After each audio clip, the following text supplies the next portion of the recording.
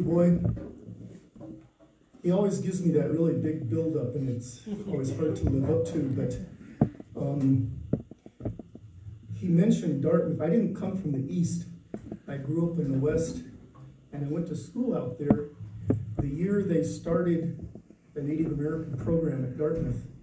And so being from the West, I was like a fish out of water, and most of the Native kids that were the new students, the first class of 15 freshmen at Dartmouth College, when they rededicated the original purpose of the college to education of Native youth, they became my run-in buddies. And this was starting in 1970 through 1974. And so we watched the things that happened during those days, what happened in Washington, D.C., what happened in Boston Harbor, what happened at Wounded Knee that started 50 years ago this week. And so those were the dramas going around at the time. And so I've really been blessed because it's uncommon for somebody from my background to have had the exposure to Native culture of a lot that's been shared with me. Oftentimes interaction's been one way.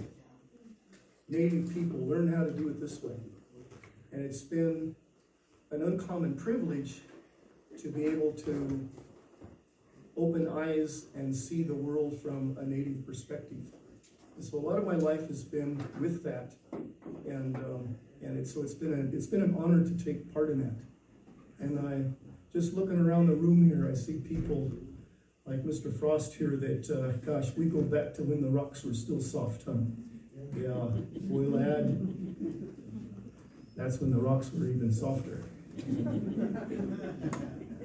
But I came down to work for Taos Pueblo for 12 years in the late 80s and the 90s. And I knew many of SUAZO's relatives that were treasured friendships from those days. And at Taos, in many of the honoring things they do, you'll see a line of singers with hand drums. And so we wanted to honor that tradition. When we go to a powwow, we sing with a big drum like that, like the way we sang our drum song to start off today. But sometimes for honorings and things such as that, we will use the hand drum. And so today we want to honor this singing tradition, Exit. They broke the mold. They were the first Native rock band to make it big. And all of us that are old enough that danced away back in our younger days to that started so much, and they were the group that was emulated by so many.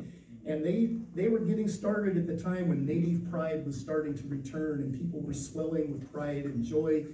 And bands like Exit was a way for young people to be Native, to be proud, and also be part of modern society and not be conflicted. They could be whole. And so these were some of the messages that came out of that. And for those reasons, bands like Exit, the people that made that happen, they touched our hearts and they changed our lives, and they became forever part of our memories that we carry going forward. And so it's a real joy for us to be invited to share in this celebration today. So we're going to sing a memorial song. We've never sung it in public before, so I hope we don't mess it up after Boy Lad gave us that big build-up. But the words to this song say, Oyate ki kawita awelo. When the people come together, Ohioki piki tua bawankta awelo. There's going to be a celebration, but who will sing for them? Cha sha sha hukshila. Taos Boye, actually Red Willow Boye. Kola dokia ilalelo. Friend, you have gone somewhere. And so you can see a lot of the poetry and the metaphors in the music. And so we'd like to offer this memorial song. Usually when we're singing for a specific individual, it's a lot of our tradition to remove our hats, and it's part of the respect that we show. And so that's there.